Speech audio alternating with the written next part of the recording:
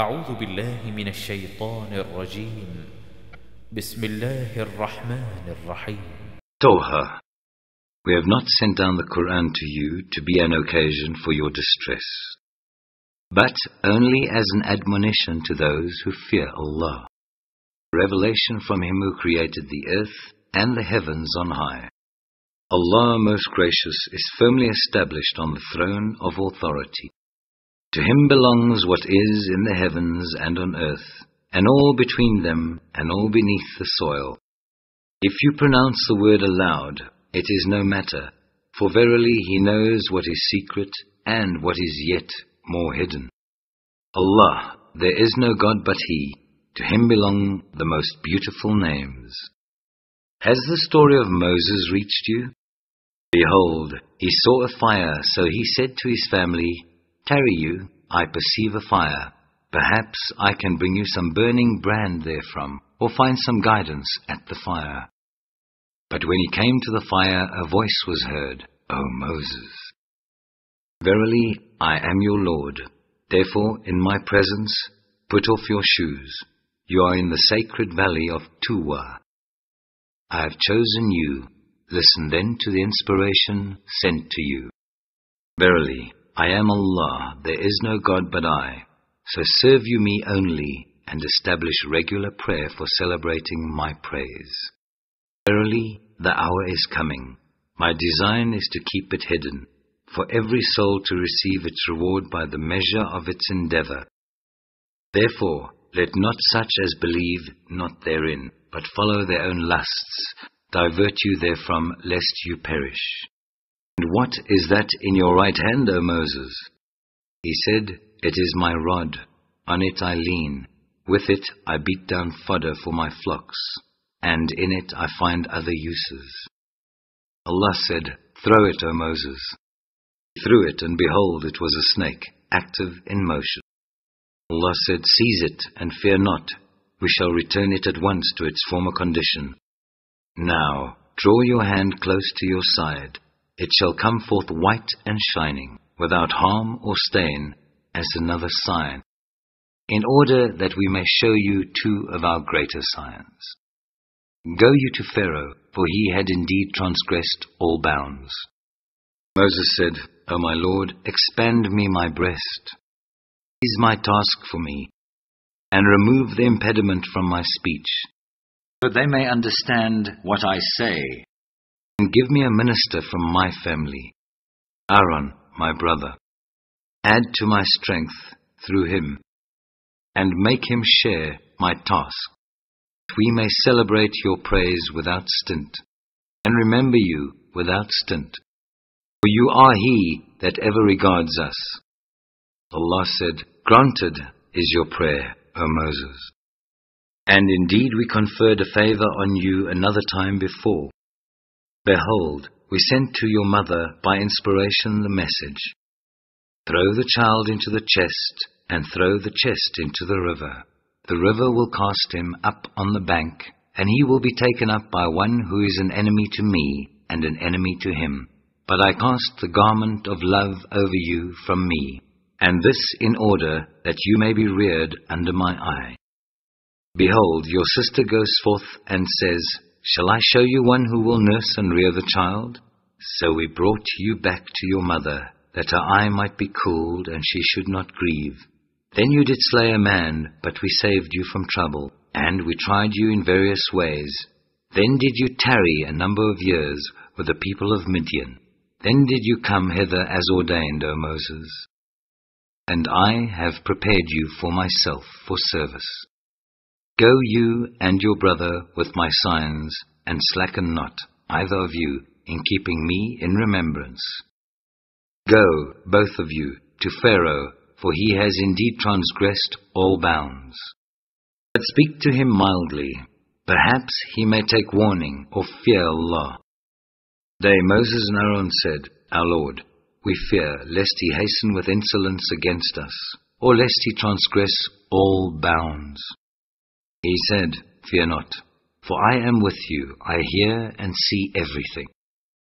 So go you both to him and say, Verily, we are messengers sent by your Lord. Send forth, therefore, the children of Israel with us, and afflict them not. With the sign indeed have we come from your Lord, and peace to all who follow guidance.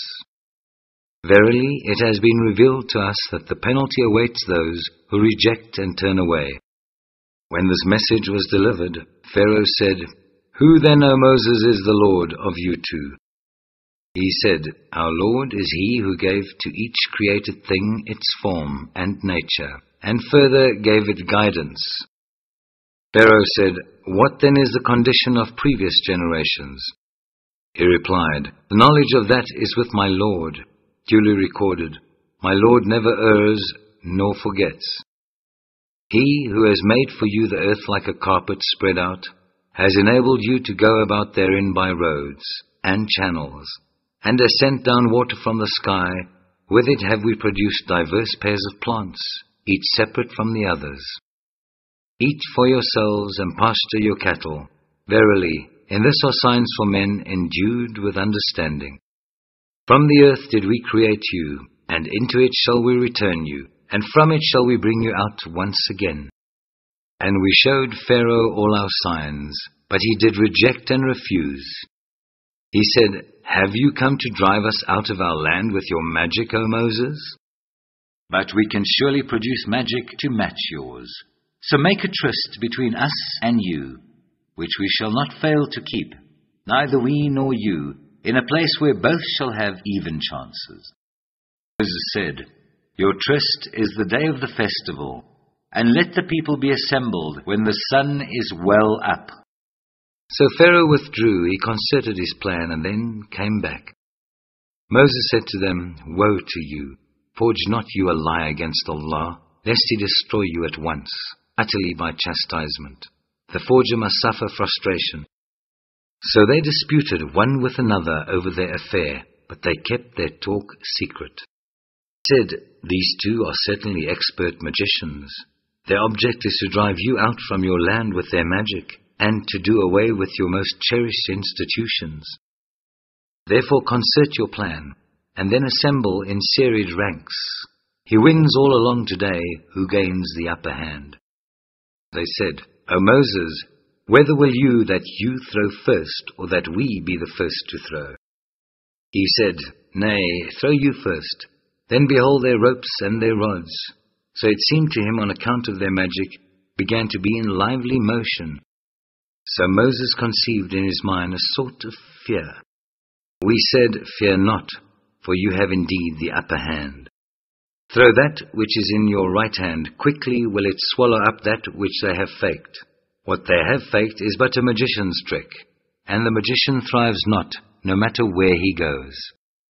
So the magicians were thrown down to prostration. They said, We believe in the Lord of Aaron and Moses. Pharaoh said, Believe you in him before I give you permission? Surely this must be your leader, who has taught you magic. Be sure I will cut off your hands and feet on opposite sides, and I will have you crucified on trunks of palm trees. So shall you know for certain which of us can give the more severe and the more lasting punishment. They said, Never shall we regard you as more than the clear signs that have come to us, or than him who created us. So decree whatever you desire to decree, for you can only decree touching the life of this world. For us, we have believed in our Lord. May he forgive us our faults, and the magic to which you did compel us. For Allah is best and most abiding. Verily, he who comes to his Lord as a sinner at judgment, for him is hell. Therein shall he neither die nor live. But such as comes to him as believers who have worked righteous deeds, for them are ranks exalted. Gardens of eternity, beneath which flow rivers, they will dwell therein for aye. Such is the reward of those who purify themselves from evil. We sent an inspiration to Moses. Travel by night with my servants, and strike a dry path for them through the sea, without fear of being overtaken by Pharaoh, and without any other fear. Then Pharaoh pursued them with his forces, but the waters completely overwhelmed them and covered them up. Pharaoh led his people astray, instead of leading them aright.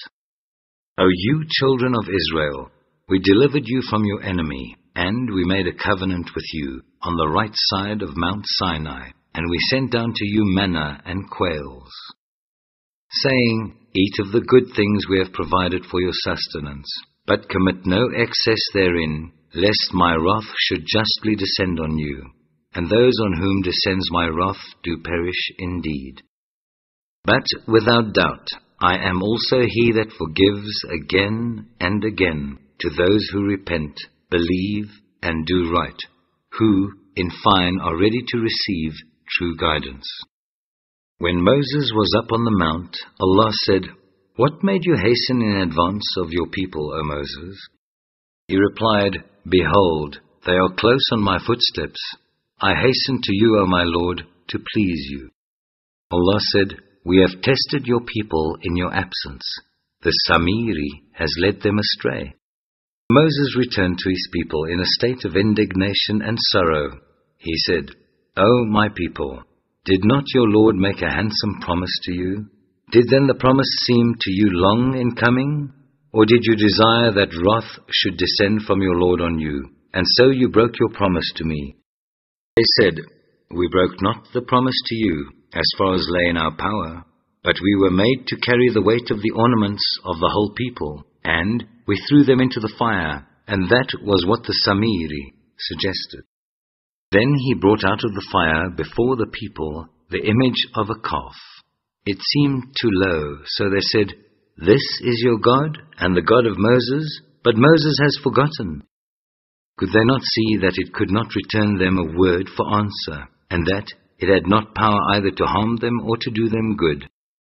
Aaron had already before this said to them, O my people, you are being tested in this, for verily your Lord is Allah, most gracious. So follow me and obey my command. They had said, We will not abandon this cult, but we will devote ourselves to it until Moses returns to us. Moses said, O Aaron, what kept you back when you saw them going wrong? From following me, did you then disobey my order? Aaron replied, O son of my mother, seize me not by my beard nor by the hair of my head. Truly I feared lest you should say, You have caused a division among the children of Israel, and you did not respect my word. Moses said, What then is your case, O Samiri? He replied, I saw what they saw not. So I took a handful of dust from the footprint of the messenger, and threw it into the calf. Thus did my soul suggest to me. Moses said, Get you gone. But your punishment in this life will be that you will say, Touch me not. And moreover, for a future penalty, you have a promise that will not fail. Now look at your God, of whom you have become a devoted worshipper. We will certainly melt it in a blazing fire, and scatter it broadcast in the sea. God of you all is Allah. There is no God but He. All things He comprehends in His knowledge. Thus do we relate to you some stories of what happened before, for we have sent you a message from our own presence. If any do turn away therefrom, verily they will bear burden on the day of judgment. They will abide in this state, and grievous will the burden be to them on that day. The day when the trumpet will be sounded, that day we shall gather the sinful, blear-eyed with terror. In whispers will they consult each other. You tarried not longer than 10 days. We know best what they will say when their leader, most eminent in conduct, will say, You tarried not longer than a day. They ask you concerning the mountains. Say, My Lord will uproot them and scatter them as dust. He will leave them as plains, smooth and level. Nothing crooked or curved will you see in their place. On that day will they follow the caller, straight, no crookedness can they show him. All sounds shall humble themselves in the presence of Allah most gracious. Nothing shall you hear but the tramp of their feet as they march. On that day shall no intercession avail, except for those for whom permission has been granted by Allah most gracious, and whose word is acceptable to Him. He knows what appears to His creatures as before, or after, or behind them, but they shall not compass it with their knowledge. All faces shall be humbled before him, the living, the self-subsisting, eternal. Hopeless indeed will be the man that carries iniquity on his back. But he who works deeds of righteousness and has faith will have no fear of harm, nor of any curtailment of what is his due. Thus have we sent this down, an Arabic Qur'an, and explained therein in detail some of the warnings, in order that they may fear Allah, or that it may cause their remembrance of Him. High above all is Allah the King, the Truth. Be not in haste with the Qur'an before its revelation to you is completed. But say, O my Lord, advance me in knowledge. We had already beforehand taken the covenant of Adam, but he forgot, and we found on his part no firm resolve. When we said to the angels, prostrate yourselves to Adam, they prostrated themselves, but not Iblis, he refused. Then we said, O Adam, verily this is an enemy to you and your wife, so let him not get you both out of the garden, so that you are landed in misery. There is therein enough provision for you not to go hungry, nor to go naked, nor to suffer from thirst, nor from the sun's heat. But Satan whispered evil to him. He said, O Adam, shall I lead you to the tree of eternity, and to a kingdom that never decays? In the result, they both ate of the tree, and so their nakedness appeared to them. They began to sew together for their covering leaves from the garden. Thus did Adam disobey his Lord, and allow himself to be seduced. But his Lord chose him for his grace. He turned to him, and gave him guidance. He said, Get you down both of you all together, from the garden with enmity one to another. But if, as is sure, there comes to you guidance from me, whosoever follows my guidance will not lose his way, nor fall into misery. But whosoever turns away from my message, verily for him is a life narrowed down, and we shall raise him up blind on the day of judgment. He will say, O my Lord, why have you raised me up blind, while I had sight before? Allah will say, Thus did you, when our signs came to you, disregard them, so will you this day be disregarded. And thus do we recompense him who transgresses beyond bounds, and believes not in the signs of his Lord. And the penalty of the hereafter is far more grievous and more enduring. Is it not a warning to such men to call to mind how many generations before them we destroyed, in whose haunts they now move? Verily, in this are signs for men endued with understanding. Had it not been for a word that went forth before from your Lord, their punishment must necessarily have come, but there is a term appointed for respite. Therefore, be patient with what they say, and celebrate constantly the praises of your Lord, before the rising of the sun, and before its setting. Yea, celebrate them for part of the hours of the night, and at the sides of the day, that you may have spiritual joy. Nor strain your eyes in longing for the things we have given for enjoyment to parties of them, the splendor of the life of this world, through which we test them. But the provision of your Lord is better and more enduring. Enjoin prayer on your people, and be constant therein. We ask you not to provide sustenance. We provide it for you, but the fruit of the hereafter is for righteousness. Say, why does he not bring us a sign from his Lord? Has not a clear sign come to them of all that was in the former books of revelation? And if we had inflicted on them a penalty before this, they would have said, Our Lord, if only you had sent us a messenger, we should certainly have followed your signs, before we were humbled and put to shame. Say, each one of us is waiting. Wait you therefore, and soon shall you know who it is that is on the straight and even way, and who it is that has received guidance.